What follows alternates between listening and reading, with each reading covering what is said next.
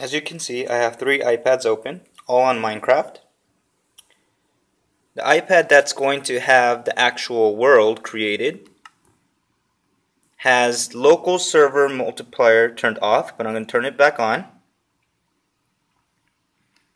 And I'm going to create a world called My World. And then here, I will tap on play. And there's my world right there. I'm going to enter it.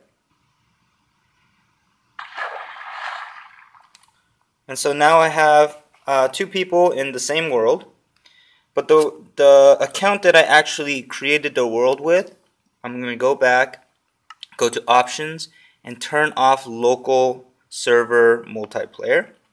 And so now we still have 2 people in the world, but that means because I turned it off, I'm going to not be able to see it on other iPads.